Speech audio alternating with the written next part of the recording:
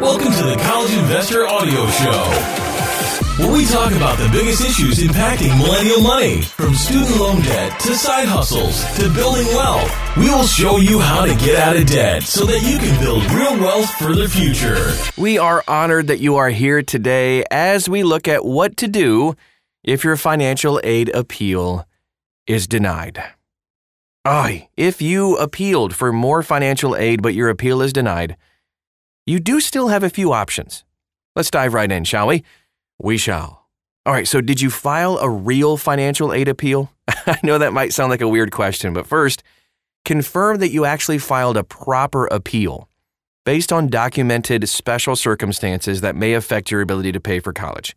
If your appeal was just a request for more money without any justification, no wonder that you were denied.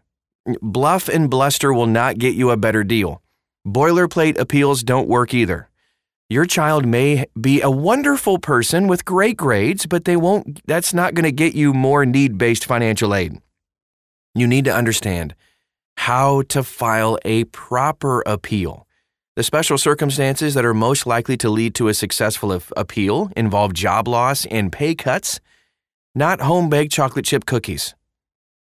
Although, if you do have them, you can send them my way, right? Okay, anyway, meet with the financial aid administrator. Next, ask the college financial aid administrator for the reasons why your appeal was denied. What can you do differently next time? What are the next steps? Ask about other options for paying for college. They will help you. They want you to go to their school. So you can appeal again, but only with information about a new special circumstance that may justify an adjustment. The new appeal letter should highlight what has changed since the previous appeal letter. Tell the financial aid administrator that if there are special circumstances that weren't mentioned as part of your original financial aid appeal. Defer enrollment for a year. This could be helpful. You can actually defer this enrollment for a year. It's a good option if it will lead to a more generous financial aid package, of course. A new year means a new application for financial aid. The base year will change, which may cause the financial aid offer to change, especially if your income changed. That's a huge reason for getting approved for more aid. However, if the student uses the gap year to earn money to pay for college, the increase in income may actually lead to less financial aid. But, there's a trade-off there. You can actually pay for it, so there's that. You can also enroll in a less expensive college. You do have options here. Instead of deferring enrollment, consider enrolling at a more affordable school. If you applied to a mix of colleges, you might have been accepted by a less expensive school. An in-state public college may be a less expensive option. A community college is another low-cost option, and you can get those stinking prerequisites out of the way. If you applied only to expensive schools, you might be out of luck. Although there are several hundred colleges that accept late applications for admission. There are also colleges with rolling admission. Don't count on returning to the original college after a year or two in a less expensive college. If you take classes in a community college during the gap year, you will be considered to be a transfer student after that deferment ends. And many colleges provide less financial aid to transfer students. So if you're already in school, but the financial aid package for a subsequent year is inadequate, consider transferring to a less expensive college. About half of colleges practice front-loading of grants, where the grants are more generous during the first year, yielding a lower net price than in years later. If you didn't apply for financial aid as a first-year student because the college has a needs-sensitive admissions policy, figuring that, you can kind of wing it for a year, you might be ineligible for institutional grants from the college in subsequent years. Please keep that in mind. Colleges don't like it when families try to game the system. You can imagine why.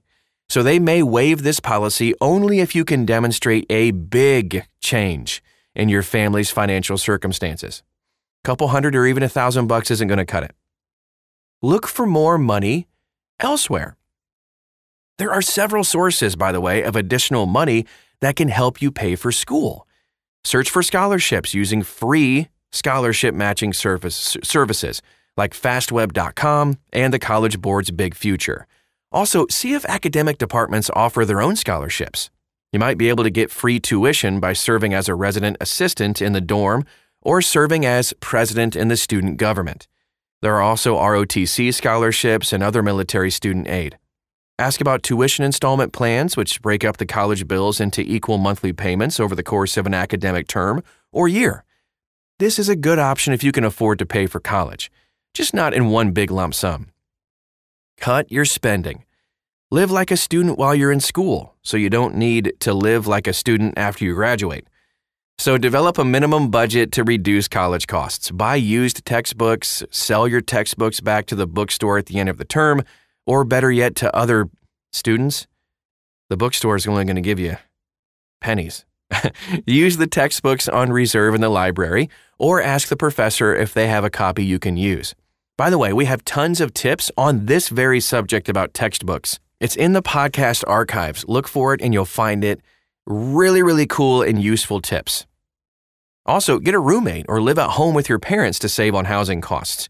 Get rid of your car to save on fuel, maintenance, and parking costs. Bikes are really awesome. Some colleges provide free bus passes too.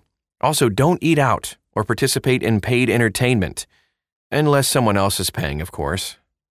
Borrow federal student loans. Okay.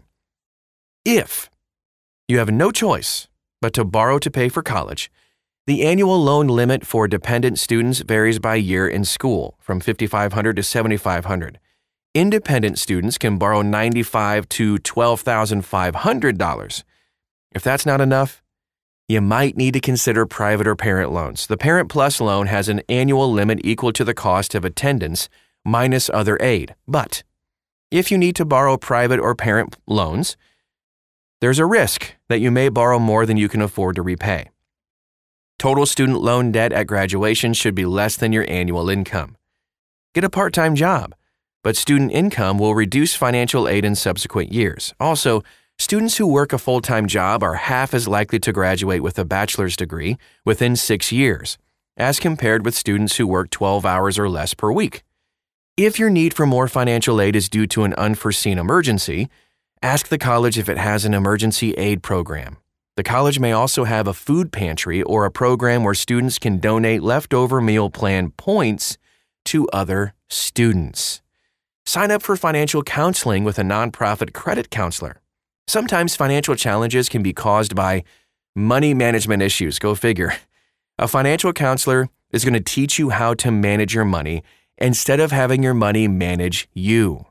They can help you develop a financial plan, which will free up cash to help pay for college.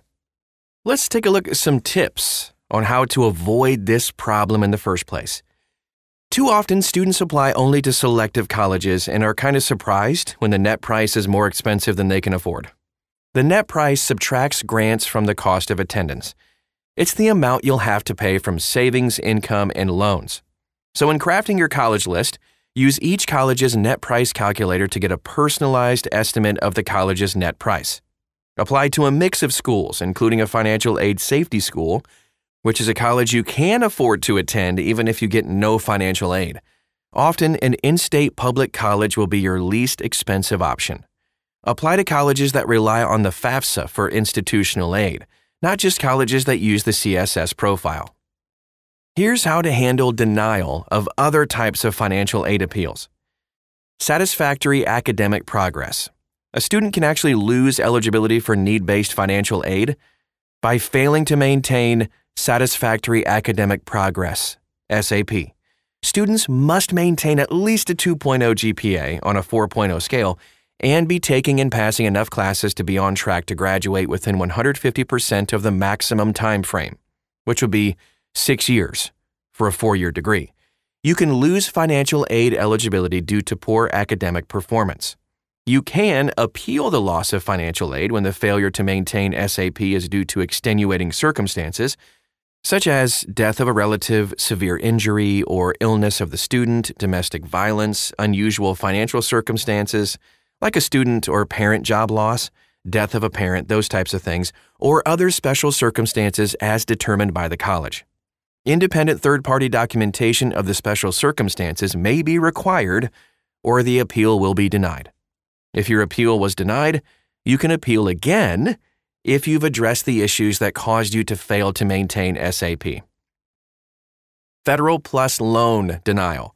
This can happen. A borrower may be denied a Federal Plus loan if they have an adverse credit history. So an adverse credit history involves a current delinquency of 90 or more days on $2,085 or more debt. Debts totaling $2,085 or more in collections are charged off. Or certain derogatory events in the last 5 years. This is bankruptcy, discharge, foreclosure, repossession, tax lien, default determination, wage garnishment. If the only reason for the plus loan denial is due to a current delinquency, you can regain eligibility just by bringing the delinquent account current. As soon as this shows up on a credit report rather, you'll be eligible for that plus loan. If one parent is denied a plus loan because of an adverse credit history, have the other parent apply if they don't have an adverse credit history. You can also appeal based on extenuating circumstances, such as not being responsible for repaying the debt due to divorce, the debt was paid in full, the debt was discharged in bankruptcy like Chapter 13 only, the debt was rehabilitated, or you have made satisfactory arrangements to actually repay that debt, or the credit report contains some errors that led to the adverse credit history finding. You can qualify for a plus loan if you get an endorser too, which is kind of like a cosigner who doesn't have an adverse credit history. The endorser cannot be the student. And finally, if a parent is denied a Parent Plus loan, the student becomes eligible for the higher loan limits available to independent students, which could be very helpful as well. And that is our show for today. I know that was a kind of like fire hose, drinking from a fire hose a little bit there. Boom, boom, boom. Lots of information. If you want to dive deeper, check this article out at thecollegeinvestor.com. Also, follow us all over social media. If you have questions and concerns, please message us. Just search for The College Investor and you'll find us. Thanks so much for stopping by today, and we'll talk to you again real soon.